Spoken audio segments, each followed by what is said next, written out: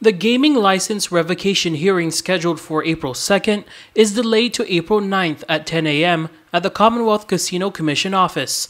The Commission's Vice Chair Ralph Demapan informed KUAM of the CCC's vote to reschedule over the weekend as Imperial Pacific International filed an emergency temporary restraining order calling to stop it. House lawmaker Marissa Flores spoke out about the matter at a recent session. She noted that it was 10 years ago that the public law was signed to authorize, establish, and regulate an exclusive gaming license. Regarding the recent emergency temporary restraining order filed by IPI, claiming that their due process has been violated, the Commonwealth and its people have been violated and denied too.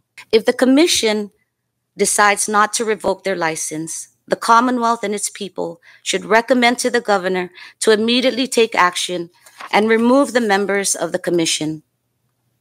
It's time to move forward. $73 million from IPI that is due will allow some breathing space during these difficult times. Senator Karina Magofnia, who chairs the Gaming Committee, said she hopes they can find a middle ground. We spoke to her after last week's CCC meeting.